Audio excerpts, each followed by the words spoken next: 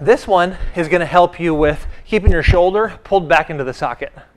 So a real common problem, 2-hand swings, 1-hand swings, is kind of letting the shoulder disconnect from your body and kind of letting your upper body kind of get floppy. So what Leanne's going to do is actually lie. Can you maybe like lie this direction so we can see with the camera this way? Yeah, perfect. On the back though. There you go. Good job. So what we're going to do, yeah. So first, I'm just going to grab Leanne's hand like this. I'm actually going to grab this way because I'm going to pull a little bit. I don't want her to come out. So just relax your shoulder. So we're just going to kind of pull. See how her shoulder kind of comes away from the body?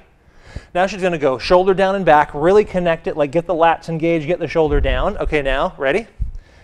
So see how her body comes up off the ground? So that's going to help you guys. Good job, Leanne. Nice work. Way to go. That's going to help you guys really keep your shoulder packed and down when you do your swings. So go ahead and give that drill a quick little try.